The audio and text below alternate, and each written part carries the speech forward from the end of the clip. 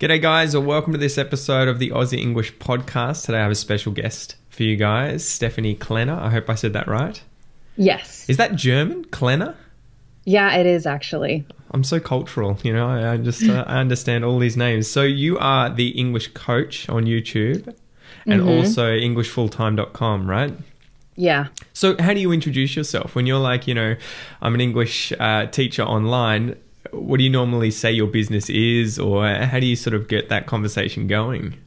Depends who I'm talking with, because a lot of people don't understand what it even means to work online or run a website or offer courses or anything like that. So if I'm introducing myself in a video, for example, I'm just like, hey, what's up? Stefanie the English Coach here from EnglishFulltime.com. And then I go right into the content of my video. But if I'm talking to someone who has no clue what I'm doing, it's confusing. It's even hard for me to explain because they go, so you teach English online, you offer one-on-one classes, right? And I'm like, no. So I don't know. How do you handle that? Because I think that's something we both struggle with. I try and avoid it. I think like you, especially with family, right? I always get that around the dinner table because they'll be like, so Pete, still don't have a job. And you'll be like, dude, I got a job. I work for myself. Yes. Okay. You know what's hilarious is when I get comments like on Instagram and people are like, wow, you're so passionate. You do all of this work. Like, so what do you work as? What's your job? And I'm like, are you kidding me? Yeah. I do this 24/7. This is my job. Like, how can you think anybody would do this just because they have that much time in a day? Like, we probably work more than normal people because it takes that much time to get something up and running.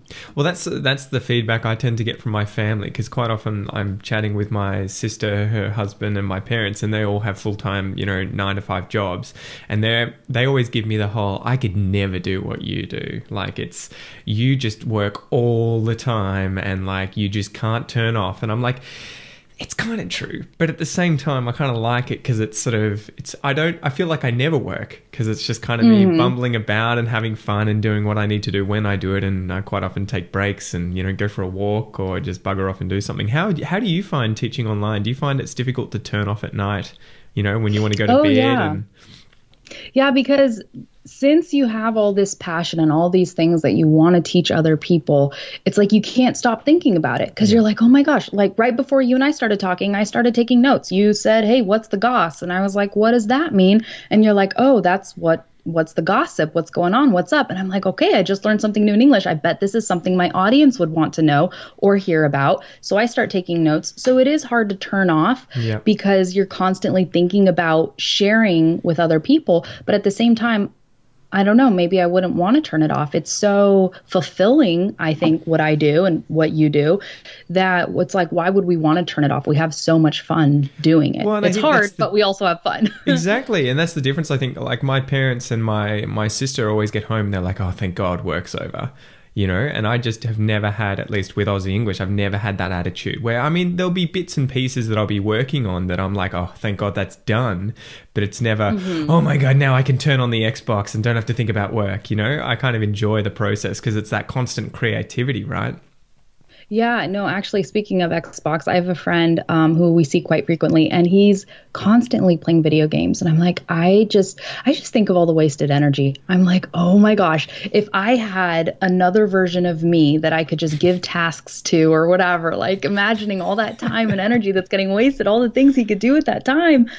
And I'm like, no, I can't believe it. So there's lots of activities that I think people use as escape or fun or something like that I don't even think to do because in many ways my own work is fun. Imagine getting to talk with amazing people from all around the world all the time. Imagine getting to create things that is going to change someone's life. Imagine getting to share stories that other people are going to love listening to. I think just the thought of that for me is enough to make me want to not do something like video games or computer games and say, well, that's just a waste of time. I'd rather, produce something or learn and hone in on my skills so I can get even better and, get it to more people. It becomes a bit obsessive compulsive, right? The self-improvement and generating an income from your time. And I found the same thing. I used to love playing games, video games, and even going to the gym quite a lot and training jiu-jitsu. And now, like nowadays, I'm like, I want to do that stuff, but I have to remind myself it's a hobby and that I can't just dive in and do 8 hours a day because there's no income from that, and I could be better spending my time, you know, working on material that's going to grow the business and everything. So do you think that's just a businessman, businesswoman kind of attitude that grows on you?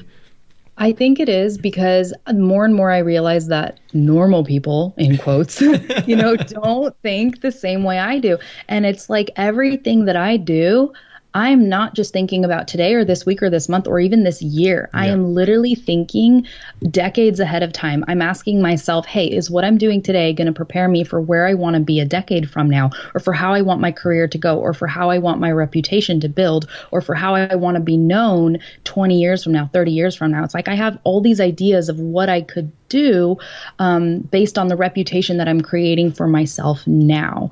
And I just don't think most people think in that way. Does that even make sense? Definitely. I feel the same to some extent, maybe not 10 years or 20 years ahead, but I definitely have that idea now of, you know, what am I doing? Where am I going? And I'm constantly trying to sort of assess that. And I get this over-impending sense of doom or gloom or guilt when I spend a lot of time not thinking about it, like relaxing. I can't just take off an entire day. Like I feel like a holiday for a week would be a nightmare for me, where if someone just said no computers, no thinking about Aussie English, no thinking about your business, nothing, I'd be like, oh my God, I don't know what to do. I feel like I'd stress out. I'd be like, can I vlog it? Can I make material? Can I make content while I'm doing that? Oh, I think you're a lot better at creating content than I am. Okay, what I do is I think a lot. I spend a lot of time thinking. Some people ask me like, hey, how did you get your business to be so successful so fast? And I'm like, honestly, I think the truth is that I just think a lot and I analyze and I play situations out in my head before they even happen 10 different ways, so I can assess before I even take an action what is going to be the most successful, right? So I don't know, like I think a lot. So I do take a lot of downtime. Like I haven't posted on Instagram in a few days and I am getting that guilty itch like, oh, I should probably show up and post something. But I also realize that sometimes the downtime is the most important, because it's like your brain really needs that time to come up with the best ideas. Yeah. And it feels less forced, right? If you can just sort of be like, all right, I can't think of anything right now, I'll just give it a break. And then I've done that with YouTube recently where I'm like, ugh, I wasn't feeling it, so I'll just give it some time and I'll come back to it when I have the inspiration, that spark, you know, just appear. Yeah. So how did you get started, Stef? What's the original story? Everyone that teaches English, especially as a sort of content creator online, always has an interesting story that sort of, it came out of left field, right? Where you're just like, oh, I was just doing this thing and then boom, you know, now I teach online. Yes, I think very few people get started, I don't know, like intentionally, like knowing exactly where they want to go. I mean, if, you know, a year ago or 2 years ago, I knew where I wanted to go, but it took me a while to get to that place. So when I originally started online completely as a newbie, my whole thing was I married a foreigner. I married someone from Argentina, and I was hit with this fear. I was like, what are we going to do? Are we going to settle in the USA or in Argentina? And that's the question everyone was asking. So I felt like I needed to give an answer. So basically, it was like, settle in Argentina. Okay, that's nice. I love Argentina. I have family that lives there. My husband's family lives there. But that would mean that I'd have to get a job there. I'd be stuck in their economy, which if you know anything about Argentina, it's completely unstable. And it'd be very difficult to see my family. So I was like, that's scary. I don't want to do that. And then I was like, well, what if we settle in the USA? That means that we're going to get jobs in the USA. And my husband's rarely going to see his family. And well, I don't want to do that either. Plus, it was like my second international trip in my entire life. It completely changed my life and my outlook on everything, business, time, etc. And I just decided, you know what? I don't want to be stuck in something like the same way other people are. I want to have the freedom to create, the freedom to earn money no matter what I'm doing throughout the day, etc. So I started thinking and asking myself, how can I create this? What do I need to do in order to achieve that?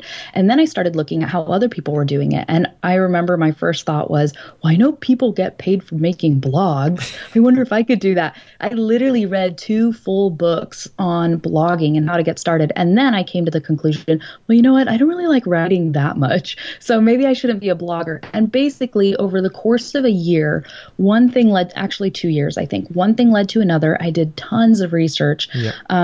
And I just started learning about the opportunities that are available to people working online. And when I finally realized, oh my gosh, I could create an entire business and offer something and make money that way, that's when I was like, okay, this is my golden ticket. This is what I have to do. And then I was like, well, what am I going to offer? Who's going to listen to me? At that time, I think I was like 22, 23 years old. When you're that young, you feel like you have no credibility. So because I had worked in education for a few years, because I had learned a foreign language myself, and because I had worked online as an English tutor for a while, I was like, I'll just do English. I'll just teach English. So that's how it came about. But it's so funny because when I started my business a few years ago, as the English coach, I realized I've changed completely, even in some of the things that I teach. Like I used to teach, like, don't do that method, it's not effective. And I've completely changed my philosophy because I've learned from my students that actually it is effective, or something like that. So even as I've gone through this business, I've evolved, but that's pretty much how I got started. But that's life though, right? You have to be open to changing and adapting. Going back to the start there, when you first went to Argentina, what was that like? And, a culture shock, language-wise, what was it like as an American or an outsider to some degree going over there and sort of having to adapt? Yeah, well, I think there's things that you could never expect, even if you watched all the videos possible on YouTube about what to expect. There's just things that you're going to experience from your own perspective that will shock you. And it's funny because looking back now, I've lived there for 6 years, so it's not like sometimes you forget what even shocked you in the beginning because it becomes your new normal. Yeah. But I think one of the things that I was not expecting at all was the amount of overwhelm that I experienced from being immersed in the language itself. And I don't think people talk about this enough. When your goal is to learn and speak a language and then you go to a foreign country to immerse yourself in that language, that could actually overwhelm your brain to the point where you start rejecting that language. That's what happened to me with Spanish. I didn't want to hear it. I didn't want to speak it. I didn't want to learn it. I didn't want to study it. At that point, I had studied Spanish for years, and then the other frustration was, hey, I studied this language for years, and then you get to the country and you're like, oh my gosh, I don't understand a damn thing. Or I only understand half of what they're talking to me. Like, I studied this for years. It shouldn't be like this. And so your expectations, you realize, don't match reality. Yeah. And that's very frustrating. So basically, you're faced with all of these situations you didn't even expect. And so for me, that overwhelm of the language, I wasn't expecting that. Nobody told me that would happen. I think people don't even realize it, or they don't know even how to explain it if they realize it. But that was very hard to overcome. What did you do in order to overcome that? Honestly, I think it just took time. And it took time for me to relax internally, and to be okay with my progress, because you want to progress so quickly, right? You want to instantly be able to speak like the people around you. And then just realizing that, hey, that's not reality. That's not how it's going to happen. And being okay with that, then you're able to enjoy the journey and let your brain absorb the language at a natural rate. But now when I speak Spanish, people go, wow, are you from Argentina? And it's like, nope, not from Argentina. I just let my brain absorb the language the way a child's brain would absorb it. And then I just mimicked people and imitated them until I learned how to sound exactly like they sound. Far out. So did that give you, going through that process and, moving abroad to a foreign country, learning the language and getting immersed in it, did that give you insight into how you now teach English? Because you've obviously gone through the process of what many of your students are going through or have gone through in the past. Yeah, absolutely. I think I'm able to relate to them on a level that most English teachers aren't, because first of all, most English teachers have never learned a foreign language. Yeah. And then second of all, that shocked me so much when I was when I was studying a lot of these guys, and you realize that they're teaching something that they haven't done themselves, right? It's a bit And so then they place the emphasis on English as if you were a native English speaker learning literature or something like that. And what you have to learn as a non-native speaker versus a native speaker of that language, it's completely different. So anyways, that helped me relate to my students a lot more. I understood their struggle. I understood where they're coming from. Not only that, but a lot of, I think, English teachers, maybe they dabble in a language, but they don't reach fluency. And the way I compare fluency is a lot different than the way other people do it. Like my standard is very high. I don't consider conversational language skills to be fluency. I think fluency is when you can confidently handle yourself in almost any given situation that you can naturally handle in your native language. So if you're an expert in sales and you can handle sales calls well in your native language, then you're fluent in English when you can also do that and achieve that in English as well. That to me is fluency, basically where your language skills are the same across different languages. Naturally, you're going to have one language that's a little bit more dominant than the other, but you should be able to get to that level. Like that's fluency. Anyways, so being that that's my standard, that's also how I differ from other language teachers, because I don't think they have that standard. But the reason I have that standard is because I lived in a Spanish-speaking country. I worked in a Spanish-speaking country, and I know you can't get by with conversational skills. If you're going to work as a professional, you need to be able to be compelling when you talk, write in a certain way, speak in a certain way, and you don't just get that from conversational language skills. Does that make sense? Yeah, absolutely. How did you go though when you first moved to Argentina and you'd obviously, those conversational skills kind of arrived first? How do you ensure that you can keep pushing through that barrier of discomfort to keep evolving and learning as quickly as possible to get to that really high level of proficiency or fluency? Did you have to sort of keep a conscious check on yourself and be like, okay, things are getting a bit easy. I need to keep, expanding my abilities? That's a really, really good question. And what I usually tell my students is there are things we have control over and there are things we don't have control over. So for example, you have control over what you do with your time. If you are consuming the language and if you are studying the vocabulary, for example, if I do a sales call in English, then what do I need to do? I need to write down, the common questions that people usually ask me, how I should respond, et cetera. And I need to translate that on paper or something and make sure I know how to answer those questions effectively in the other language, right? And so we have control over what we do with our time, our study methods, how we learn. We don't have control over how long it takes our brain to insert that into our long-term memory. And not just where it's like, oh, I remember I studied this yesterday and you're pulling it from your short-term memory, but where it becomes an integral part of you to the point where you can open your mouth and just talk as easily in that foreign language as you can in your native language. And that takes time. The brain needs time to absorb that. And sometimes, actually all the time, we don't have control over how long it takes our brain to absorb that. All we can do is control the factors that we can control. Does that make sense? Yeah, and it's funny for me, I feel like in Portuguese right now, like I'm at a conversational fluency kind of level where I feel incredibly comfortable talking about stuff that I talk about all the time with my wife. But if she were to suddenly throw me a curveball and want to talk about politics or physics or something, I would just be like, I'm out of my depth. So it feels almost like I'm a blind man in a house and this is my house and I know everywhere in the house, but you take me outside and put me down a side street and I'm lost. So what do you recommend for students wanting to get better at those sorts of other topics that they may not necessarily have coming up in conversation every day? What would your advice be for how to sort of go out there and explore them? They just have to get online and start doing the research, or? Okay, so first of all, what I usually tell people is think about what you actually talk about in any given day. For example, if you're the kind of guy that talks about politics, in your native language, then you're going to have a pretty big vocabulary and you're probably naturally going to be inclined to learn those words in a foreign language because when you're looking for material to read, you're going to go to political websites in Portuguese or whatever, and you'll end up picking up that vocabulary. If there's a subject that you struggle to talk with in a foreign language, a lot of times it's because it's not even something you really talk about in your native language. So for example, for me, if somebody wants to sit down and debate politics with me, they're going to realize that my vocabulary is very general. My ideas are very general because I don't have well-defined ideas in politics because I don't talk about politics and I don't care about politics as much as some people care about politics. I haven't been chatting about Trump recently, have you? No, like I'm like, who's Trump? No, I'm just kidding. But like for better or for worse, Yeah. my focus in my life is my business and what I'm doing, and then politics is something completely unrelated. So when someone talks to me about politics in English, I might say, well, for example, I'm kind of like very skeptical about things. So I say it's hard to know who to believe because everyone seems to be lying.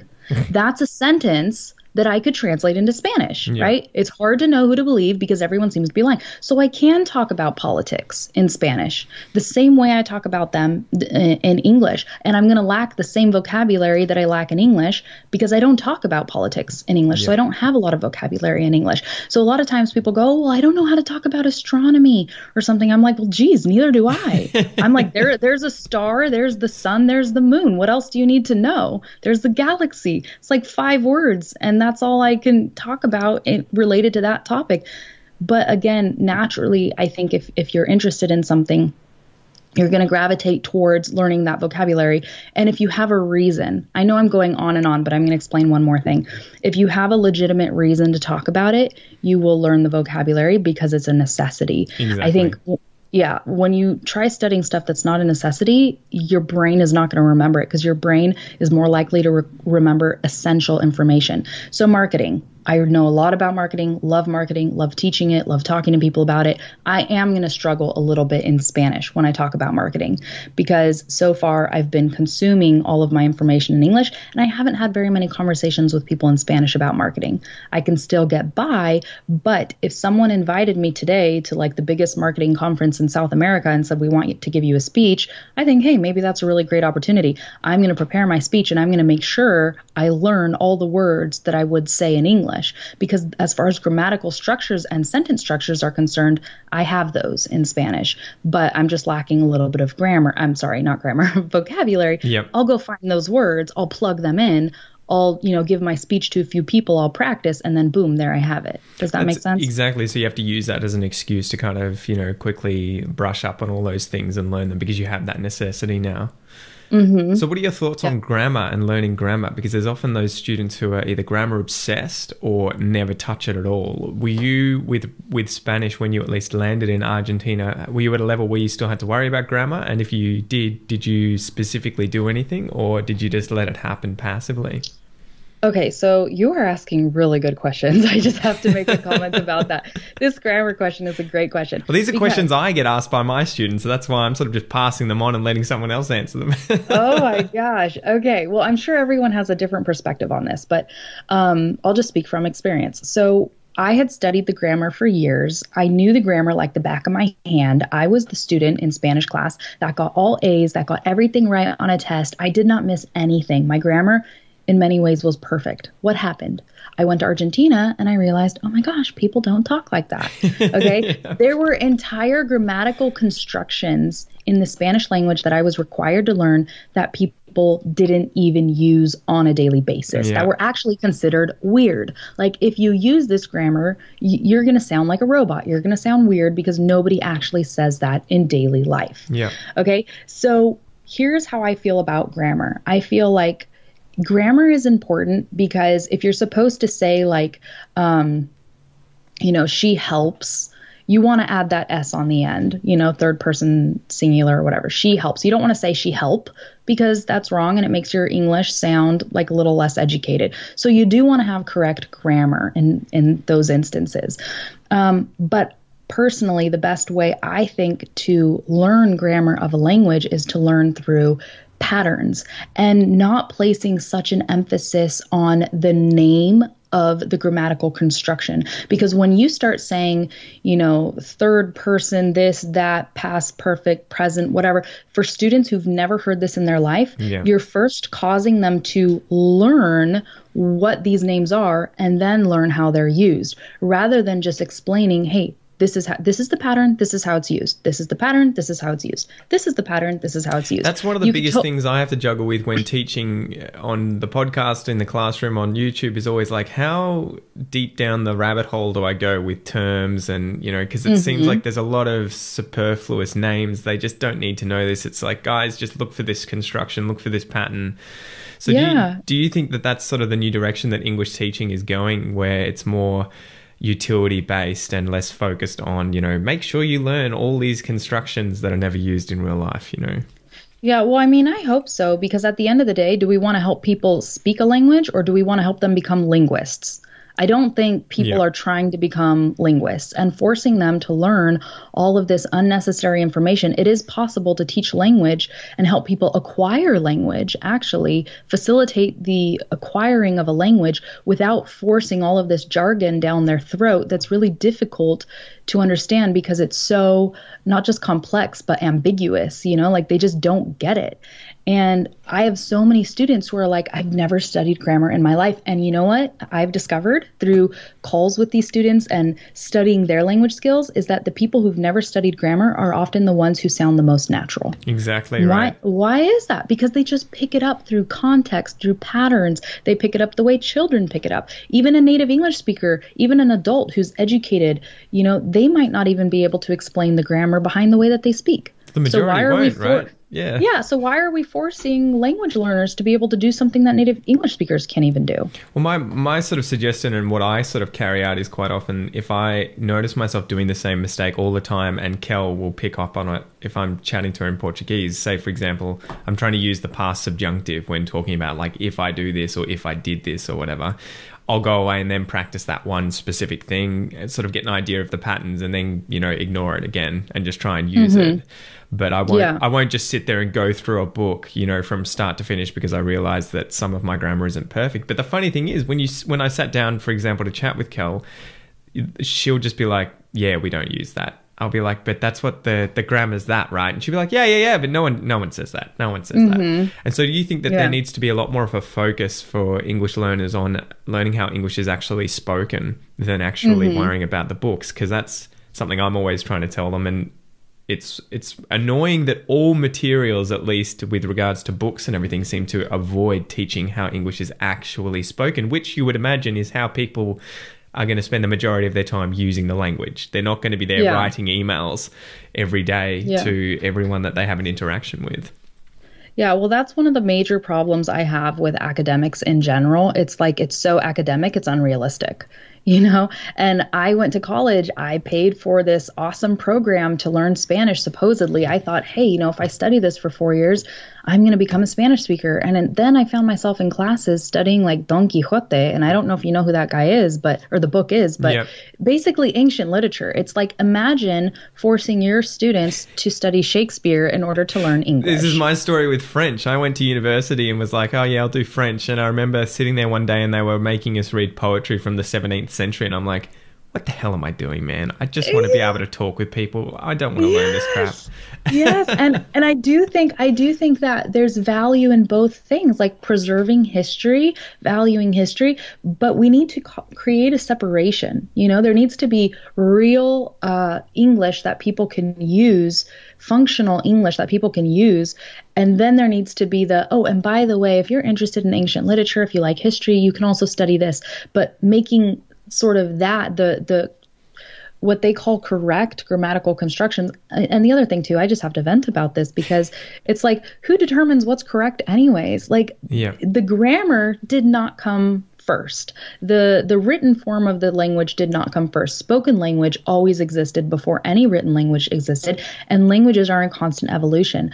And we know this. It's obvious. I mean, just go look at ancient forms of English. You can't even understand a dang thing that they say. And then as people separate around the world and as languages evolve, I mean, you and I use phrases where sometimes we have to be like, I'm sorry, what? Yeah, exactly. We don't even understand each other. So like, it just sucks that these people and these academic I don't know what they're called, committees are creating this super unrealistic, stupid standard that's not helping people with what their real goals are. Look, someone that wants to learn English, they want to get a good job, they want to make good money, they want to provide for their families. Yep. And forcing them to read Shakespeare and learn grammatical constructions that nobody even uses is actually holding them back. It's doing them a disservice. And it makes me angry that even happens. It can be frustrating. It's not helping. Well, I think it becomes one of those things where it's like, are you studying the language and how it's used, or are you studying how to use the language in a natural kind of way, right? Because the majority of people I know, there are plenty of Australians that make grammatical errors every time they speak. They'll say, I want them ones, are yous going out later, that sort of stuff. And you'd be like, ugh. Like, apart from the fact that it gives you this sort of cringe, but you'd be like, they're communicating. It doesn't matter. They don't need to be perfect. Yeah. Another one that people are making more and more in English, and I don't know if this happens in Australia as much as I hear it in the US, but they say something like, she had wrote it. It should be she had written it. The right? Americans do that with the, what is it called? With your, like, the present perfect and using the wrong past participle. That always gets me when I'm just like, ugh. So here's the thing, though, and I have to be honest. I catch myself making this mistake, right? I'm like the English coach, right? Yeah. Shouldn't be making mistakes or whatever.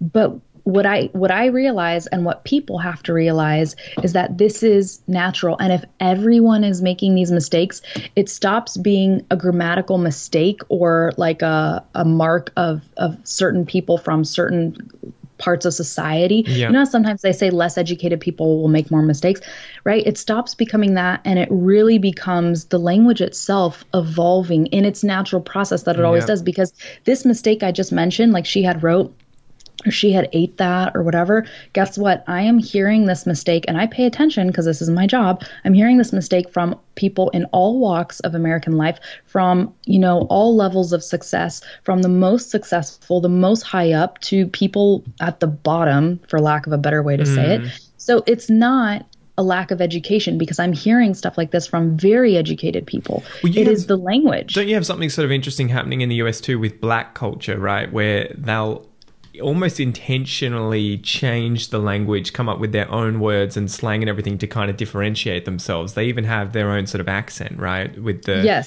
African Americans. I think it's called Ebonics. Here's the thing. My sister studied linguistics in college, so I would ask her lots of questions about this. I am not necessarily qualified to speak on their way of speaking because I haven't studied it enough. But from what my sister has studied and from what she has told me, it's actually not just it's not like these people agreed and said, hey, we're going to talk like this. It's literally a derivative of English. It is considered a real dialect in and of itself. I don't know another way of explaining this, but because of how, segregation and slavery existed in the history, the way language was used among the blacks in the USA was different than it was used among the whites. And those differences happened because they were bringing people from foreign countries who were then forced to learn this other language and stuff. And so languages got mixed, accents got mixed, and then through the generations, it persisted. So it is a legitimate dialect in and of itself. And it's almost a point of pride though now, right? Where people will actively pick this up. You see, at least from my, sort of naive point of view in Australia, in American TV shows and movies, that the black culture tends to emphasize this to show off, how they're part of this culture. You won't hear Obama using that kind of language, right? Because he's, gone through Harvard or whatever it was and has probably actively tried to avoid it. But when you see people in places like the Bronx, they'll be like speaking that way to show this is the group that I kind of belong to. So it's really fascinating how it evolves. And even in music, right? In music, I hear it all the time. She do instead of she does, or stay woke, right? Stay woke instead of stay awake. They've just used the past participle. So you're just like, what? It's kind of like a culture within a culture, if you can imagine that, right? And the same thing happens with Hispanics that come here, immigrate from Spanish-speaking countries. And it's really interesting because let's say that the great grandchildren of Mexican immigrants that came here, a couple generations ago, let's say they actually don't speak Spanish, but they're still going to carry an accent as if they did many times, because they are raised around people with accents. And that is the culture the subculture that they identify with. So another thing people don't realize is that people use language and their tone of voice, their way of speaking, even how clear their words are, as a way of identifying who they are and what group of people they identify with. Now, Obama isn't going to use that kind of language, probably mainly because it's not socially accepted. If you're going to work as a professional, you're expected to have a certain type of English. If you're the president of the United States, it's a bit weird if every time you have a speech you start with yo, yo, yo, yo, what's up? Yeah. I mean, I think that might be pretty cool, like very diverse. I'd pay to see Trump do that, to be honest. He probably would. Oh my gosh. So, but anyhow, it's interesting to see how culture and language, how they play a part together. And in the UK, for example, you have different kinds of accents that are considered like socially more acceptable than others. And I'm not an expert on this, but I feel like the Cockney accent, right, is kind of maybe like the black accent of the US. Which ironically is the accent that underpins the Australian accent.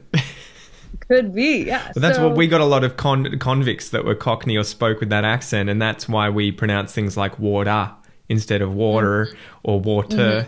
But I think you're right. And it's funny, even here in Australia, we have a lot of immigrants after the Second World War. We had a lot of Italians, Lebanese, Vietnamese who are, at the time, were called wogs. And it was an incredibly bad term, for white Australians to refer to them as that. But they've kind of, like the N-word in America, but a bit less, they've adopted that word. And now you'll just meet people and be like, yeah, I'm a wog guy. My parents are Lebanese. But the funny thing is they have a completely different accent, and you'll hear it from their kids who are third generation and have grown up in that suburb, and they'll be like, yo, what's up? Let's go out. We'll go to the subwoofer, fully circulate. And you'll be like, man, you grew up in Melbourne. What are you doing? Like, it's just... like, why are you trying to talk like that? But it's because of the culture that they identify with. And that's another thing too. Like you mentioned, wog used to be a completely derogatory term, and now it's just like, yo, what's up? I'm a wog. And like, there's nothing, they feel adopted, no shame. Right? It's adopted, it's okay. And that's another thing about language, is that the connotation of words changes over time. A word, apart from its connotation or whatever it is, it's literally just a sound that a mouth makes. But the meaning that a society gives to it can either create an offense or not. It can mean one thing or not. So there's a lot of good examples with that, right? I think when I was growing up, saying S-H-I-T, saying the word shit, all right, we're going to put expletives on this episode. But saying the word shit was a very sort of serious thing. You didn't just see it on TV shows that often without it being M-rated. My parents wouldn't say it, but nowadays it seems like it's used everywhere, and it's a lot less full, like people aren't as offended as they used to be. And the same with the word fag, right, which is from a very bad word, faggot, which I don't recommend you use, but it's for homosexual people. But gay people kind of took that word and now refer to themselves as fags quite often. And there was even the movement of people using that to refer to things they didn't like, right, where there was a South Park episode where the kids keep calling really annoying bikers who want attention. They keep using the word fag to refer to them, and everyone gets upset because they think that the kids are being really homophobic and horrible. And the kids are like, no, we just think they're annoying, And so it's funny that also there's this movement not wanting the language to change when people do try to start using these words differently away from their original offensive meanings, for example. And people will say, no, you can't use it that way because it's offensive. It's funny because there's always a resistance, right? The new generation is changing things, and the older generation goes, no, that's not how we use it. What the older generation forgets is they did the exact same thing. This is how languages evolve, and I find it so fascinating. And I've even gotten very curious, and I've Googled articles about English words that we no longer use, that were used like in the 1920s. Like if you Google English slang from the 1920s or the 1930s, you'll find all kinds of words. And you're like, oh my, this is what they used to call that. And this is why it's so weird. We used to have rhyming slang in Australia that was a big thing, because I think the Cockney British used to use rhyming slang to refer to things. So we would have people calling tomato sauce dead horse, or the cheese and biscuits for the what was it, for your missus, or something like that. But it's so funny because if you use that now, it's like, dude, that is so lame. It sounds stupid. But you go back 40, 50 years and everyone was using these rhyming slang words. So it is funny that it changes. I wanted to ask you, what do you think is going to happen with language in the future, with the internet and the amount of connectivity that we have today? Do you think it's still going to evolve like it did in the past, where obviously if it wasn't written, or you lived in a small tribe where you're not, mixing with everyone else, the language would have evolved a lot more quickly, which is, I would imagine, why the UK has all those accents. They were, small integral towns for a long time. Do you think that language like English is going to evolve even faster because of connectivity, or do you think it might go the opposite direction where it just won't change that much at all? Okay, so I think that if it's even possible, I think both things are true. Yeah. Like with the invention of the internet, in the last, 20 years, how many words do we now have in the English language that never used to exist? Exactly. Like even things like LOL or whatever, all of that is new. Or Google something. Just YouTube it. Yeah, or an emoji or this or that. All of these are new words. So it is bringing new words into existence very, very quickly. There's always going to be a portion of the population that doesn't travel or doesn't really connect with people from around the world. So if you're constantly with your clique of people, and let's say you grew up in New York and you've never really connected with anyone outside of your neighborhood, then that language or in that section of town or part of town, whatever, is going to continue to evolve, I think, the way languages have always evolved. And then when you go to that part of town, people are going to say things and you're going to be like, oh, what does that mean? Oh, well, around here, it means X, Y, Z. Yep. So I think there's always going to be that element. But at the same time, I do feel like we are reaching a point where language is, or at least English is going to in some way become standardized. Yeah. Like this is kind of like what everyone says. There's going to be a way for you to speak where everyone that speaks English will understand me and I'll understand them. And I feel like this has even started happening to me, because one of the comments I get on my YouTube channel is, you're so easy to understand. Why do we understand you? I made an entire video about this. And part of the reason is that I speak clearly and, all these other things. But then I'm like, maybe there's more to it that I'm missing. And I realize that, the way I speak, it's very expressive. It's, a lot of things, but I don't think I use nearly as many idioms as most English speakers. I don't think I use nearly as many expressions as most English speakers. And I wonder, is that because of my international audience, and maybe subconsciously I've changed the way that I've spoken in order to cater more to them? And I'm wondering. I don't have proof. I don't know. Well, I think most people are like that, right? I notice myself, if I'm walking around the street and you have someone come up to you and ask for directions, and you can tell, okay, this person doesn't speak English as a first language, my automatic reaction isn't to be like, yeah, how's it going, mate? No worries. And you just kind of just rattle off everything as if they were a really, proficient speaker of English. It would be, you slow it down, you don't use as complicated phrases, and and I think most people have that in their language. So it is interesting. But I wonder with English, if you're going to have the grammar kind of gets stamped in time. So you have all the common words like I, do, you, went, and everything that stays the same, but nouns change. So things like Google or YouTube and expressions will change through time, because it would be amazing to fast forward 500 years and see if we can understand English speakers, because maybe they'll be writing perfectly understandable English, but they'll have completely different accents and be using nouns that we're just like, what the hell? Yeah, well, I do think that the accent is going to change.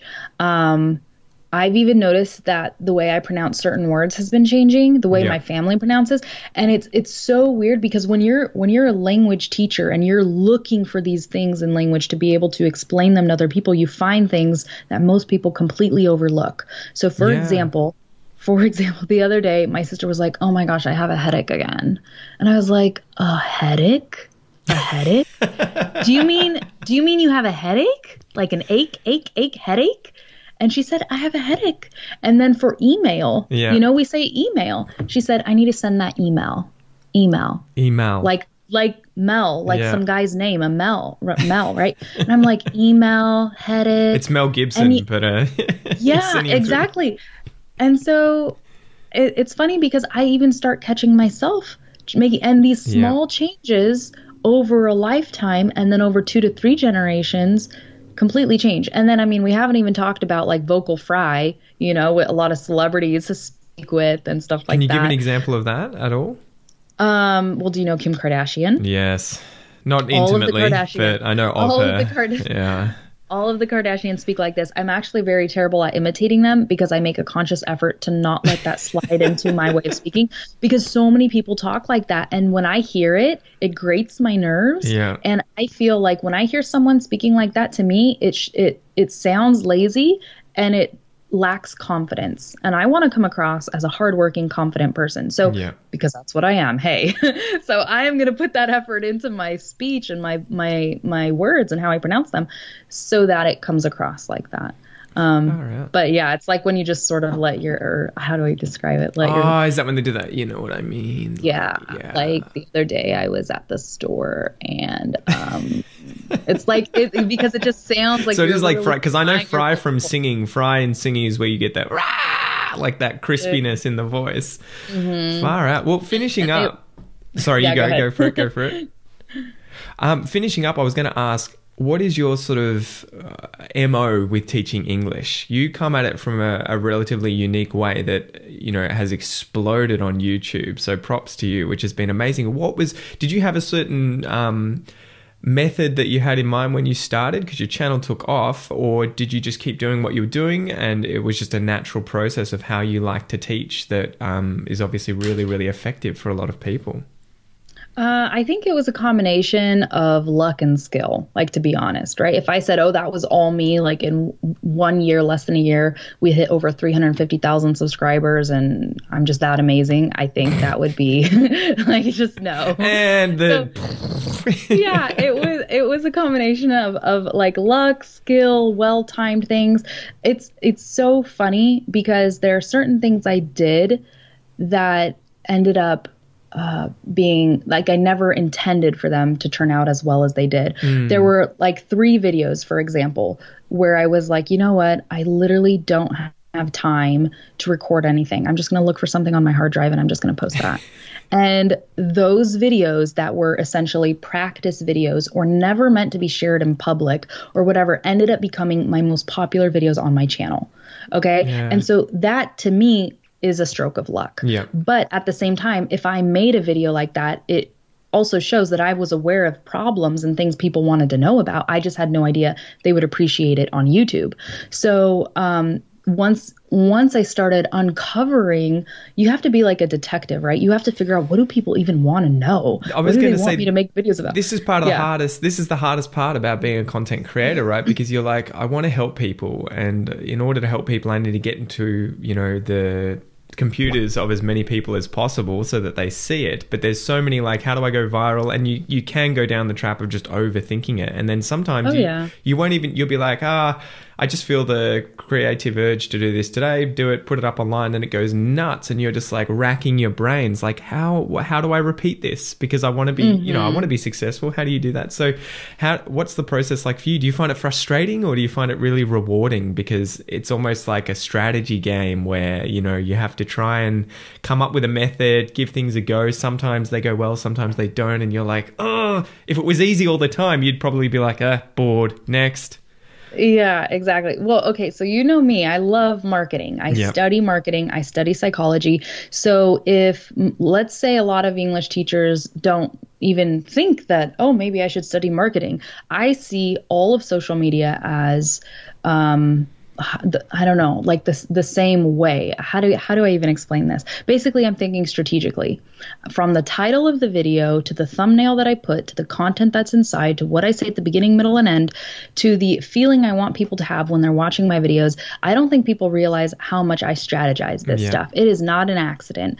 Now, what is natural is that I'm naturally very interested in my audience. I'm naturally I don't know, if you see me make a mistake in my video and I laugh at myself all the time. That's natural. So those things aren't natural. I'm not like forcing that. And I think people can tell what's forced and what's not. Yeah. So I'm very authentic in front of the camera, but I've had to learn how to get good at being relaxed in front of the camera. I've had to I've had to learn a lot of different things. Let me see. Oh man, I feel like I could talk about this forever. But the other thing I was going to say is like the teaching.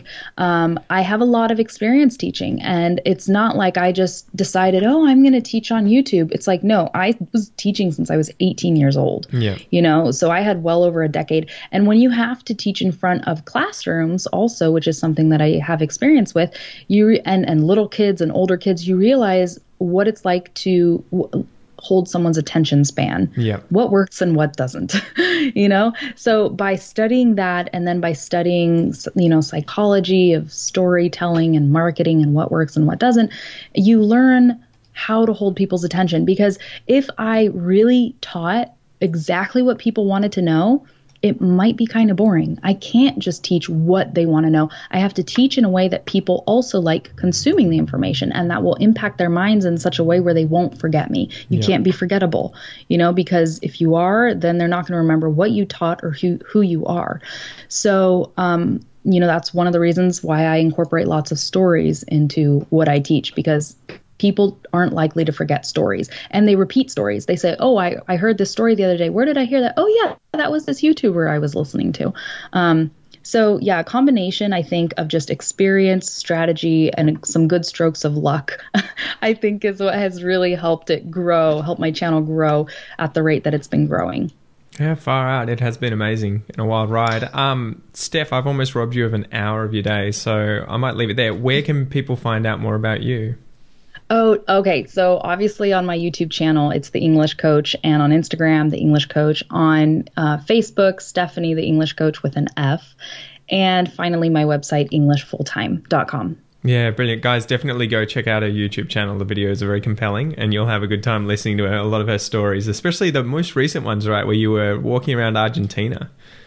Yeah, that was interesting. There was a friend of mine who kind of pushed me to do something a little different, and I was like, all right, what the heck, I'll just do it. They were really cool. It reminded me when I was watching it, because you were walking through the streets, and I had been watching some documentaries on Rome recently where the lady giving the documentary would just walk through the streets, and I'm like, that's really, like, obviously you just need a camera and something to talk about, and it's very compelling because you can see the world going by.